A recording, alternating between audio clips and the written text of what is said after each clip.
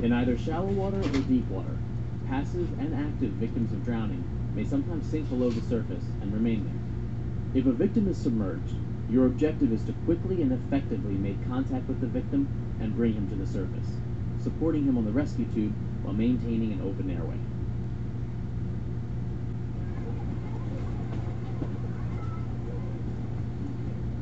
To rescue an active or passive drowning victim submerged in deep water, first, perform a feet-first surface dive, positioning yourself behind the victim. Reach one of your arms under his arm and wrap it securely around his chest, firmly holding onto the victim's opposite side. With your other hand grasping the tow line, move upward by pulling down the line, placing it into the hand that is holding onto the victim. Repeat pulling the tow line this way as many times as you need to pull yourself and the victim to the surface. As you near the surface, tilt the victim so he is face up. Position the rescue tube between your chest and the victim's back. If the victim is passive, place the tube below the victim's shoulders so that the head naturally falls into an open airway position. If the victim is active, he may begin to struggle.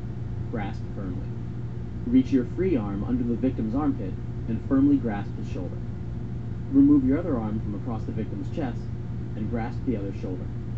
Quickly tow the victim to a safe place to exit the water. Remove the victim from the water, assess his condition, and provide appropriate care.